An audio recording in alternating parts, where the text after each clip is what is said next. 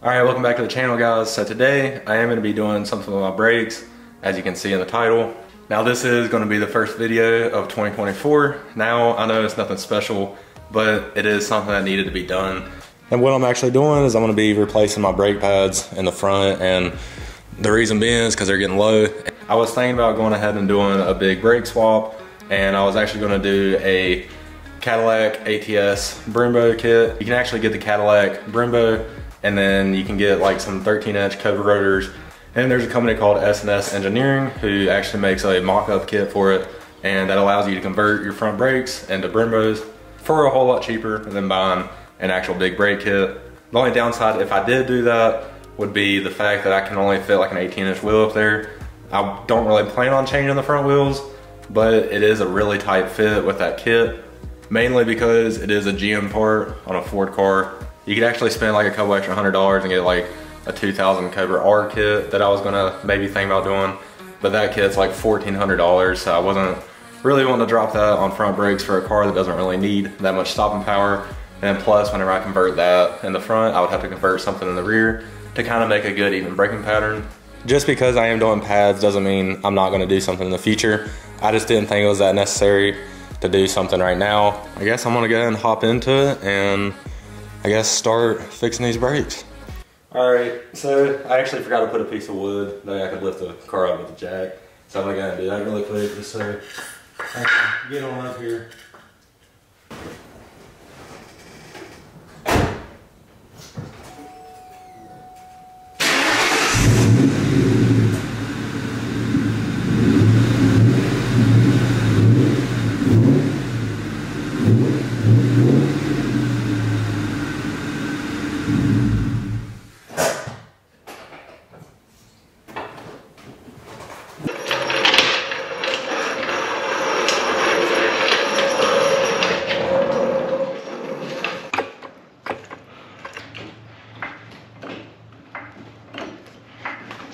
It was this wheel too.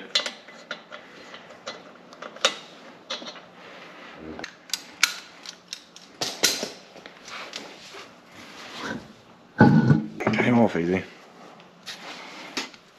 All right, so wheels off, and luckily I need to replace these like really bad, because that's kind of the main reason I was wanting to replace with a big brake kit. Just because these, I mean, one, they look awful, and no telling how long they've actually been on the car. I know I haven't changed anything since I've had it, and this year I'm really wanting to dive into like a lot more suspension stuff, trying to get this car actually handling and like sitting right and more comfortable to drive.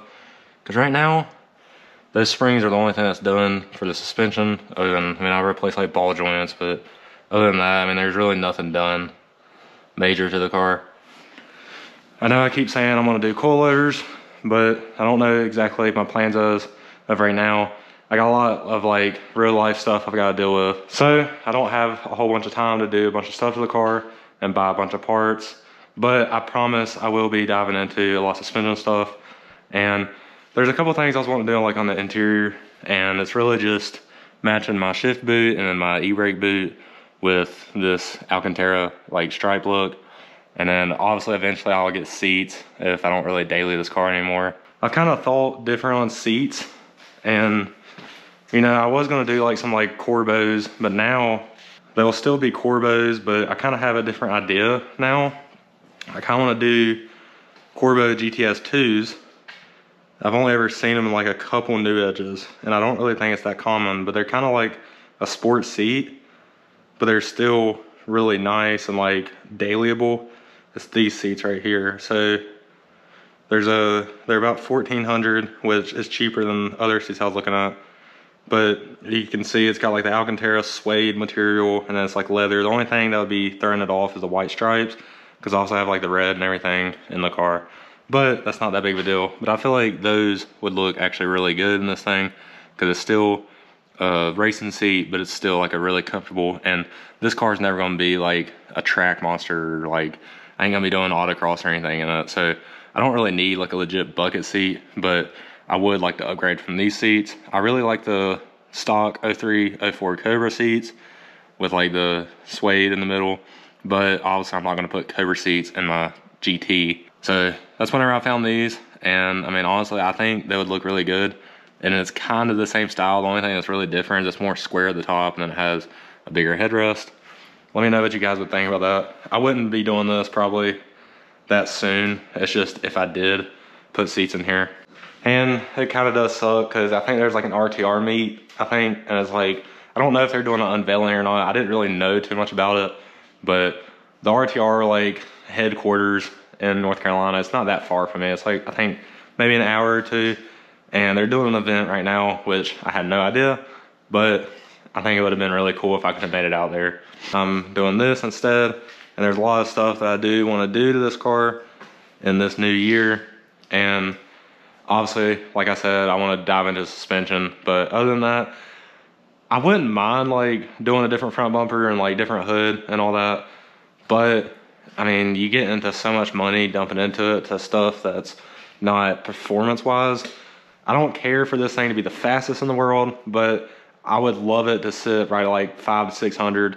I know I would have to build a motor for that, but even if I could get it sitting at like 400 with a blower or whatever it may be, I think that's a perfect street car, being as light as these are, because I'm not trying to be the fastest out there. There's always going to be somebody faster than you in the road, but I just want a fun street car that I can do whatever in, and this is honestly a really good platform, and it's cheap, so that's where it would benefit me. Now, 2 valves aren't the best for making power just because you got to dump so much money into it to be able to like build over 450. I know I could throw like some Coyote rods and like some different pistons, and I could be sitting right around like 700, I think, is where my like max would be. I don't really know what I'm gonna do.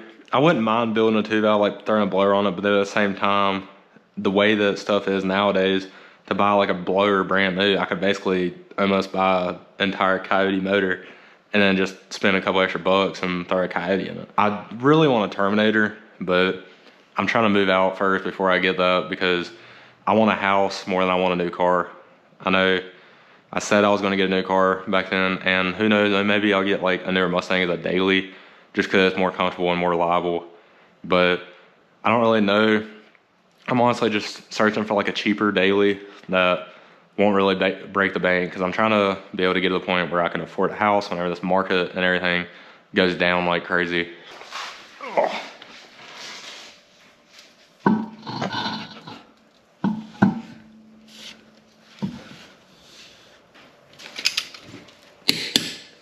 I got this side all knocked out, and I'm gonna go and do the other side. Hey, I'm gonna have to get that piece of wood out, put it on the other side, sadly. I don't know why I didn't just put it on both sides. These are the pads that I ended up going with. It's just some Duralast gold ones.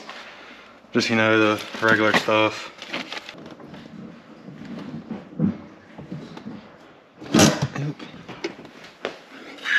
That's what sucks about low cars when you don't have a lift. You have to do stuff like this.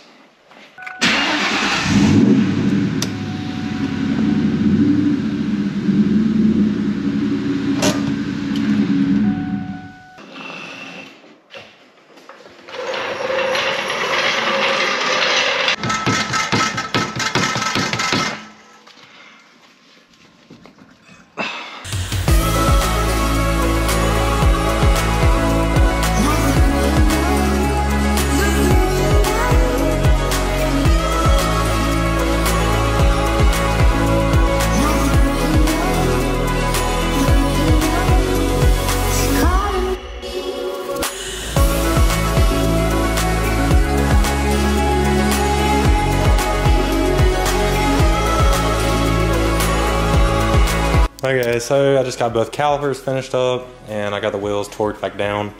So honestly, what I'm probably gonna go do is I'm probably gonna go drive it up the road just to make sure everything's fine, and I guess I'll bring you guys along.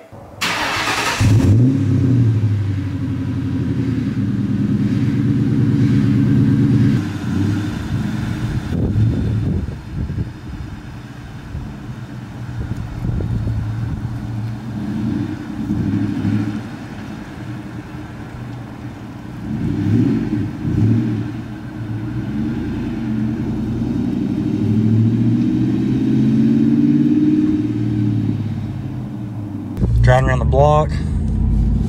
So far, everything seems okay. I mean, they seem to stop pretty good, so it's a plus.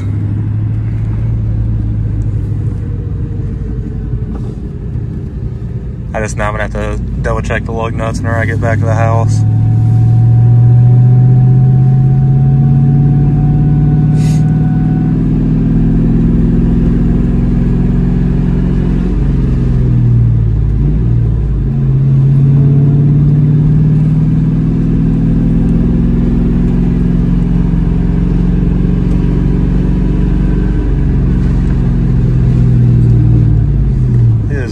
Cold. I don't know why I have the windows down. It's like probably like 40 degrees plus like a lot of wind.